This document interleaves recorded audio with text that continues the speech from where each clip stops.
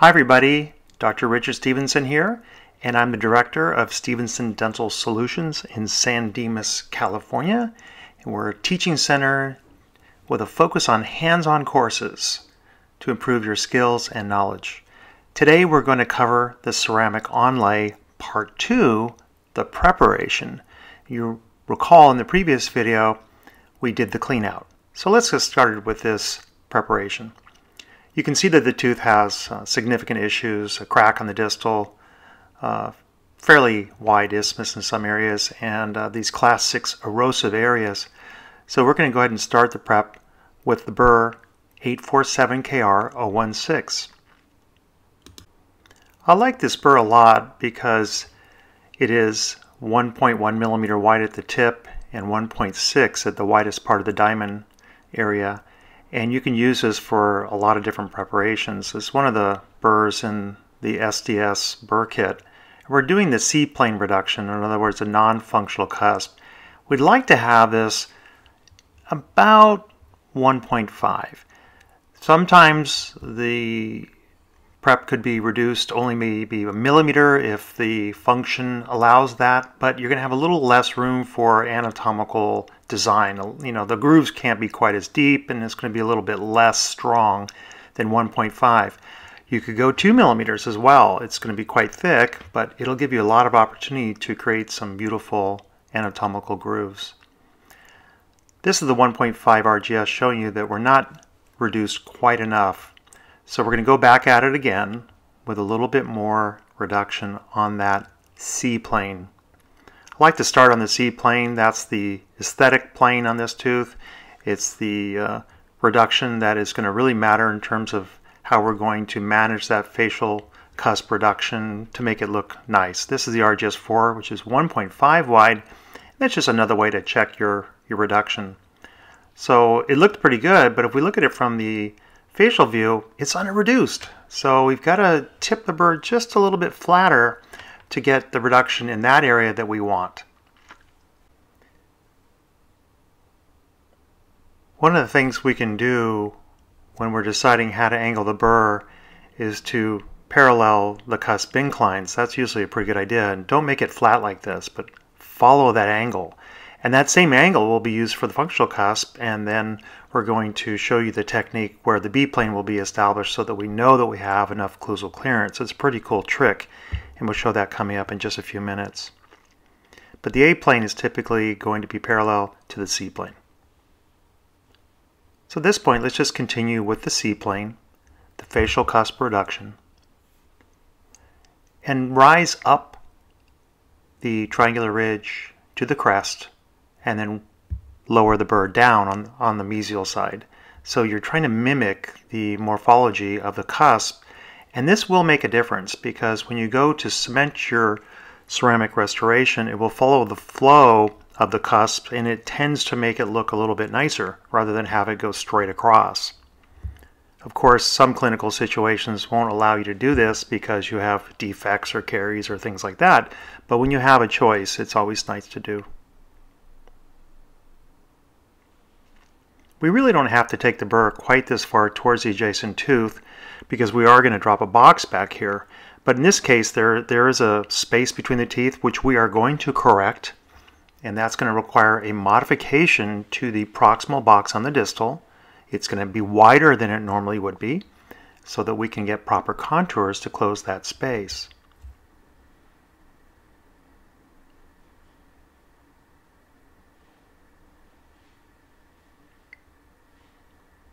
Now you can see the C-plane as it's finished, and the angulation here on the C-plane will be used to create the A-plane. C-plane, A-plane, or functional cusp bevel. So let's go ahead and use the same technique where we're going to be cutting down and using the thickest part of that diamond to tell us how far we need to cut into the tooth, and then we're going to shave the adjacent areas to match that initial cut. Essentially, it is a depth groove, but it's more like a depth plane, isn't it? Because we're not making a bunch of little depth grooves that we connect together. And I think that if you've been watching some of my other videos, you know I don't really like doing that because it tends to leave a lot of little grooves between these reductions that are hard to remove. And just another view, and I'm speeding up the video, showing us reduce that mesial lingual cusp. You can also look at that class 6 erosion area and watch it disappear, and that's also a good judge of how much to reduce, because you know you need to go way past that in order to have the proper reduction.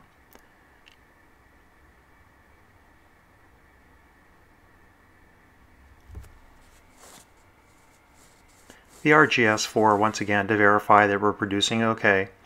And this can be used intraorally. I use these all the time. And it's surprising how many times I'm underproducing. Look at the marginal ridge of the adjacent tooth. This could be a really great clue as to where you need to produce. So one of my lab technicians told me one of the first things we look at with crown preparations or onlay preparations, we look at the adjacent marginal ridges and see if the doctor reduced enough, and it's surprising how much of the time we underproduce in those marginal ridge areas.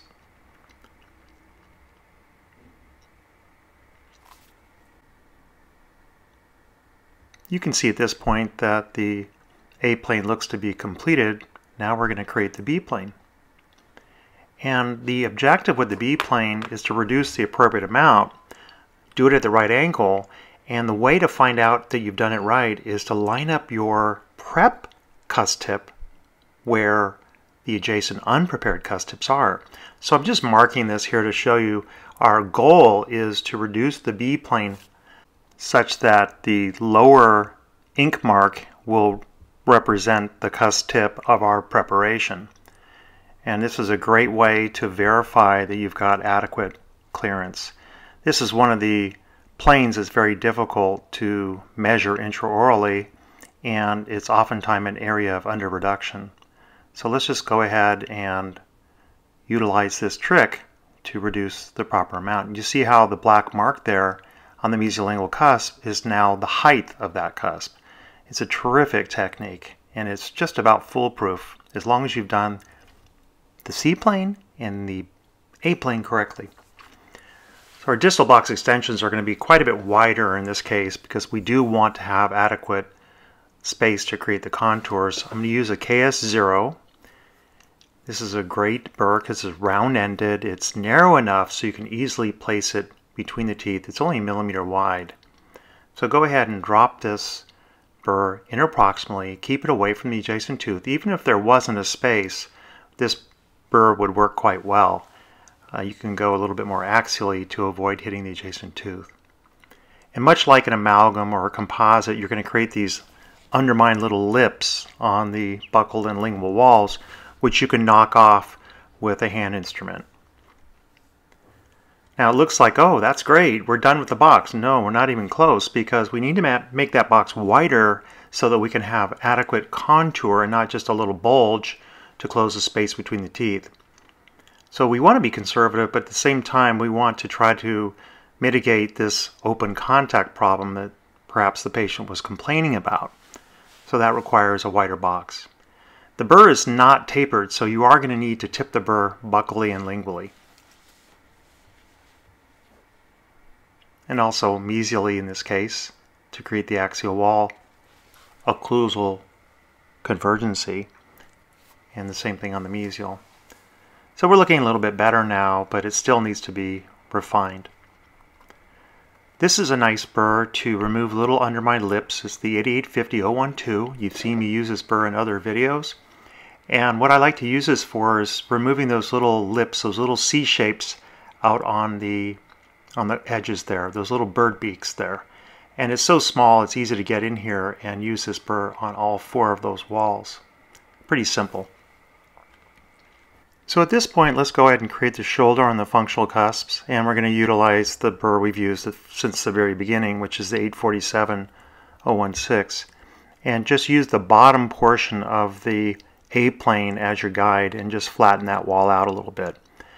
There is another technique called the V prep where you don't actually create this functional cusp bevel. I think that preparation design is inherently flawed. We've performed a study at UCLA looking at that design for strength, and one of my students obtained her master's degree writing a thesis on a laboratory study looking at the strength of onlays with the V prep versus this prep. I think that if you use 8881, 012, 1.2 millimeters in the slow speed and the high speed, you can really make things nice and smooth. And these little transitions, see right there, you don't want to leave that sharp edge. That just creates a real problem for the technicians. So we want to round those little corners, and this is what really kind of takes the time with an onlay, is all these little details. We really have to fuss with this and make the preparation finish line as continuous and smooth as possible. Everything on the outside should flow. No sharp edges should be in place anywhere on the outline form nor on the internal form. So let's round those areas off. It's a little bit tricky, but with some practice you can get quite good at this. I'm just speeding up this section to show you how we would use this burr to round off all sharp edges between the axiopulpal area and also all those vertical wall areas where the isthmus meets the B-plane and C-plane. I think slow speed or electric handpiece is ideal. When I'm using electric handpiece, I'll slow it down to 500 or 1000 at times, and I'll use the microscope or at least very high magnification to make the corrections.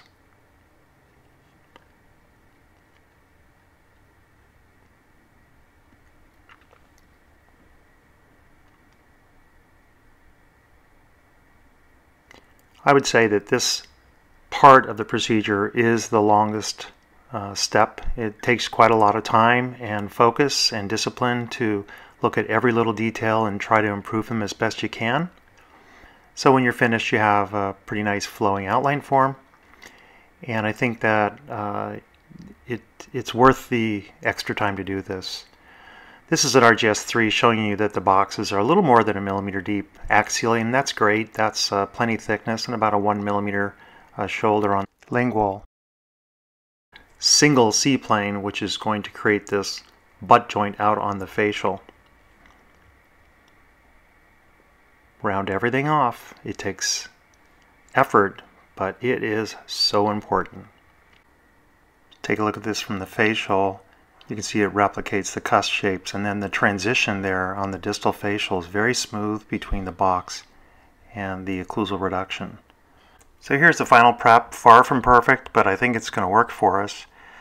In our next video, we are going to prepare the MO inlay on tooth number 2 adjacent to this onlay, take a final impression, and send it to the lab. Thanks for watching, and wishing everyone a happy holiday season. Take care.